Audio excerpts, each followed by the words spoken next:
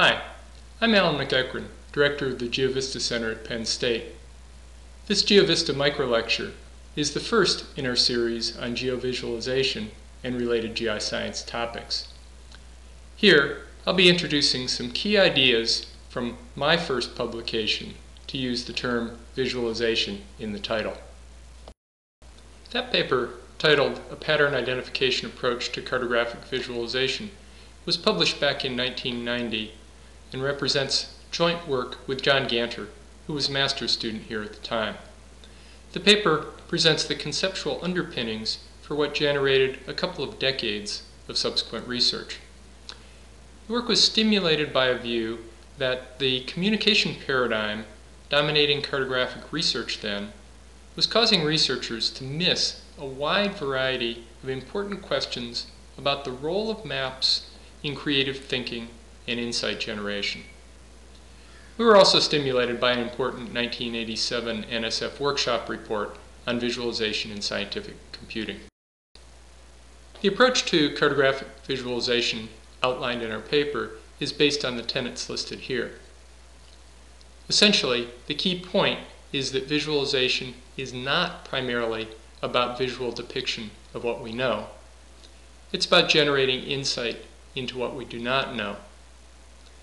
Thus, successful visualization requires human perception and cognition working in concert with visual display tools that enable multiple perspectives on data. The key focus in this paper is on the role of visualization in creating abstractions that can stimulate an iterative human perceptual and cognitive process to recognize and interpret patterns in data. The term visualization from this perspective is not a noun, it's a verb. Visualization is the process of abstracting data and exploring the result to achieve insight.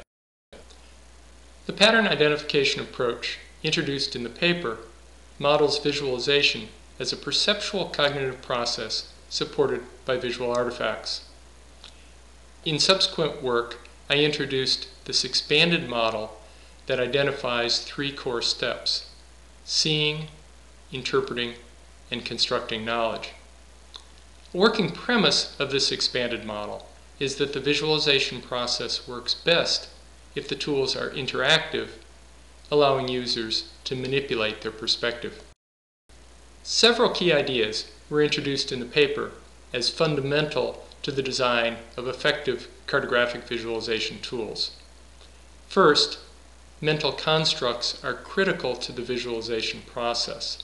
These constructs, called cognitive schemata in the revised model, enable us to recognize the entities we see as members of categories or as patterns. Thus, they allow us to link what we see to what we know. Second, the visualization process can fail due to the human tendency to miss what we're not actively searching for, or perhaps even to reinterpret what we see to match existing expectations. In relation to the model, this can happen if we try to match what we see to an existing schema when we really need to replace that schema or at least revise it. Thus, we can miss entities and patterns, misidentify those patterns, or perhaps even see them where none exist. Following from these ideas, if visualization is to help us detect the expected and discover the unexpected, recently stated goal for visualization, then the tools must be able to prompt users to apply existing schemata to detect the expected, while simultaneously breaking free of those schemata in order to discover the unexpected.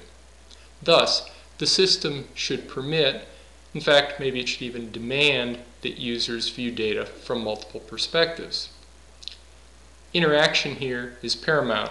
It supports a process of reasoning by enabling users to produce new viewpoints on data, to compare patterns that are noticed, and to iteratively refine those patterns as well as the schemata through which they're interpreted. This microlecture emphasized the role of interaction and multiple perspectives in the visualization process. But it's important not to force interaction and multiple perspectives for their own sake. The key to supporting insights is to understand how scientists and others reason, and to enable that reasoning process through opportunities to test and compare multiple schemata. If you found this microlecture interesting and useful, I encourage you to read the original paper and to view part 2 in this series on visualization quality and domain needs. Till next time, this is Alan MacEachren from the GeoVISTA Center at Penn State.